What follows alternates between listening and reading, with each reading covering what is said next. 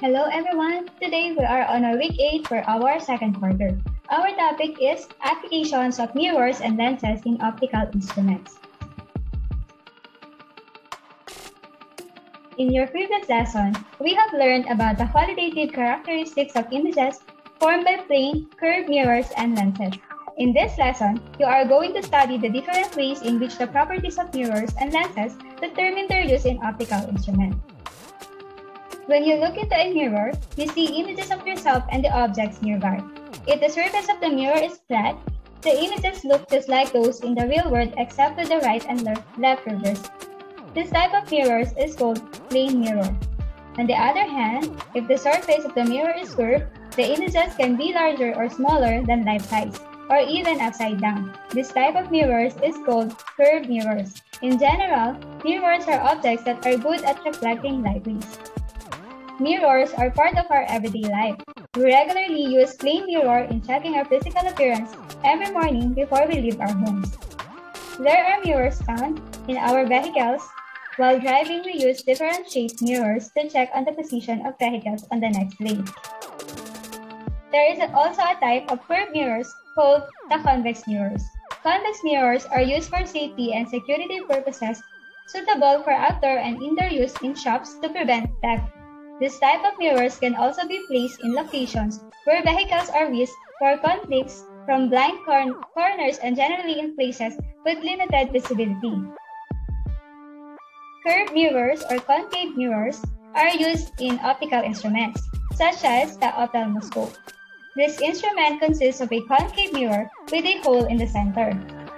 The doctor that uses ophthalmoscope is called ophthalmologist.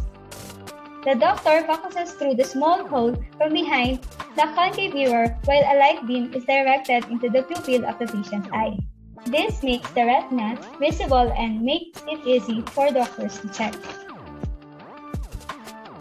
Lenses are also essential in our daily lives. We are able to see because of our eyes has a lens that produces an image. In fact, all optical devices are part of our everyday life. Many people use eyeglasses while doing their activities. Likewise, magnifying glasses or lenses, cameras, microscope, and telescopes are important instruments used for specific purposes. Images are formed when using this device, following the laws of reflection and refraction. Just like how the images are formed in our eyes, the camera is also a simple application of a lens. The basic element of a camera is a double convex lens that forms a real upside-down image on an optical sensor, usually a charge-coupled device or CCD in a digital camera. To focus a camera, lens is moved either toward or away from the optical sensor. The lens is moved toward the CCD to focus on a distant object or away from the CCD to focus to close objects. The distances involved in moving the lens back and forth in a camera are typically small. Although a magnifying lens is a useful instrument, a higher magnification and improved optical quality can be obtained in using a microscope. The basic optical elements of a microscope are the objective lens and the eyepiece lens. The objective lens is a converging lens with a relatively short focal length that is placed near the object to be viewed. It forms a real upside-down and enlarged image of the object. To focus the microscope, the precise location of this image is adjusted by moving the tube containing the eyepiece lens and the objective lens up or down. The image formed by the objective lens serves as the object of the second lens of the microscope, which is the eyepiece. Meanwhile, a refracting telescope is similar in many ways to a microscope. Both optical instruments uses two converging lenses to produce a magnified image of an object. In the case of microscope, the object is small and close at hand. However, in the case of telescope, the object is large but its apparent size can be very small because of its great distance. The major difference between this instrument is that the telescope must deal with an object that is essentially infinitely far away.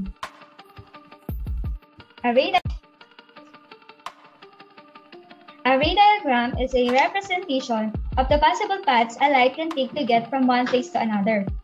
This is often from a source or object to an observer or screen. In situations involving two or more lenses, the image formed from one of its components can act as the object for another one. This is true in the case of a refracting telescope. A refracting telescope consists of two convex lenses that is used to enlarge an image. The refracting telescope has a large primary lens with a long focal length to gather a lot of light. The lenses of refracting telescope share a focal point. This ensures that parallel rays entering the telescope are again parallel when they reach your eye.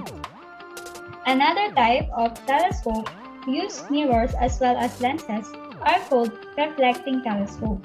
A reflecting telescope uses a convex lens and two mirrors to make an object appear bigger.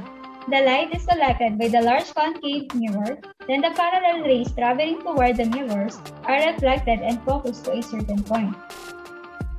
The secondary plane mirror is placed within the focal length of the primary concave mirror.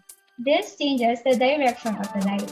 A final eyepiece lens diverges the rays so that they are parallel when they reach your eye. For your learning task 1, in terms of image formation, optical instruments follow the basic principles of reflection and refraction. Study and analyze the names of the given devices inside the box. Classify the optical devices based on the principle that they obey in terms of image formation.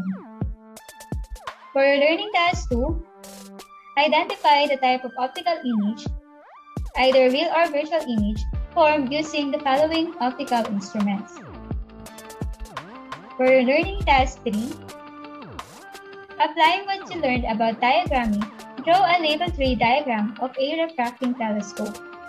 Show the images formed by the two lenses. For your learning task 4, read and answer the following questions. Use illustrations to further support your answers. And that will be all for today. God bless and have a nice day.